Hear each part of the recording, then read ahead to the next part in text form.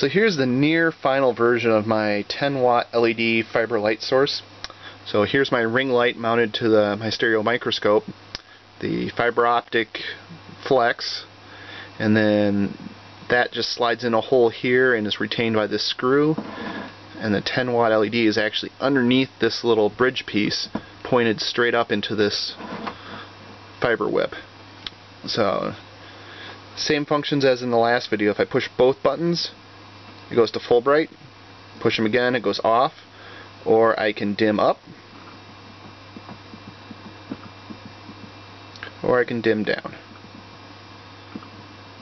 Off, full bright, off, full bright. Oh, nope, I just pushed one button. Half bright. There's full bright.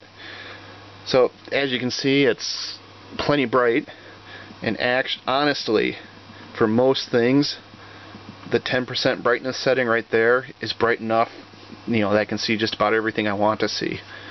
Right about there is a decent amount of light. So, mileage may vary based on your scope and your fiber light, but I'm pretty happy with the results here. So, dimmer circuit works well. The LED so far works. I've had this thing running for 5-10 minutes so far straight. I just finished it up, so I haven't had a chance to let it run for half hour yet. And this block gets warm, and the heatsink remains relatively cool.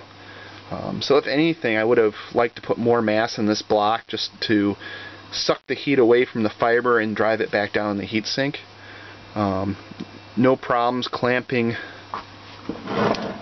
the constant current LED driver with this little bridge clip here. Just put a little bit of heatsink compound in the back, and then this screw tensions it down onto the heatsink. So far no hot spots. Just gets a little bit warm, which is expected when you're dumping 10 watts of power into an LED. And that wraps up this project. I may make a little stand just to mount this thing like this, so if the heatsink does get warm, just convection will cool it. Also, I want to make a little block to mount the power jack somewhere so it's not flopping around like it is right now. Originally I had put some hooks in so I could add a fan, and then this pad 5 right here was the enable line for the fan, so when the light was on, the fan would kick in. Again, heatsink's not even getting warm, so I don't think that's going to be necessary.